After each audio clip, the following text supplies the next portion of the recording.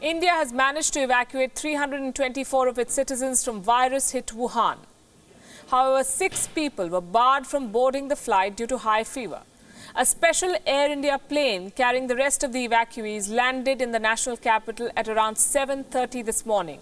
India's Foreign Minister S. Jaishankar has thanked his Chinese counterpart Wang Yi for the cooperation being extended by the Chinese government. Now that these citizens are here, what are they going through?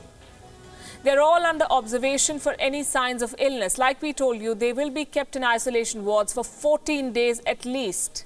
There are 211 students, 110 working professionals and 3 minors. Out of these, 220 people have been sent to the Army Medical Facility in Manesar on the outskirts of the national capital.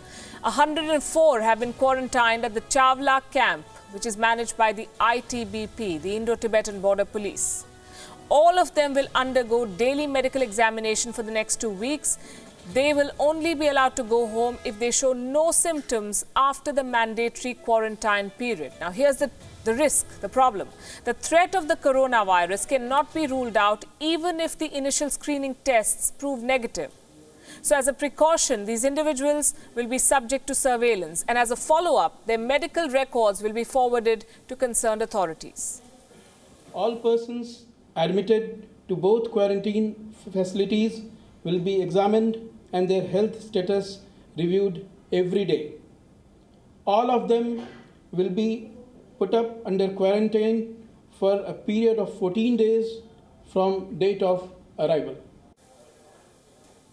Now let me show you where the evacuees are being kept. On your screens are visuals from the Chawla camp in southwest Delhi. A team of 25 doctors will be at this facility, which has more than 600 beds. Special arrangements have been made to host children and women at this facility. This complex has operational kitchens and bathrooms apart from modern facilities and amenities like Wi-Fi.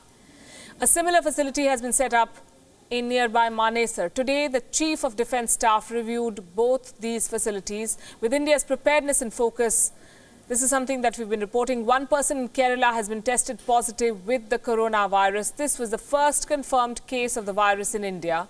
The patient is a student of Wuhan University. She returned from China a few days back.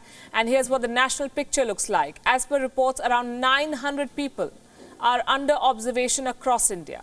Of these, 806 are from Kerala. 27 individuals are under observation in Maharashtra. In Madhya Pradesh, a 50-year-old woman and her 20-year-old son have been kept in an isolation ward for possible exposure. And in Punjab, a 28-year-old student who returned from China is also under observation. As I speak, a second Air India flight has already reached Wuhan.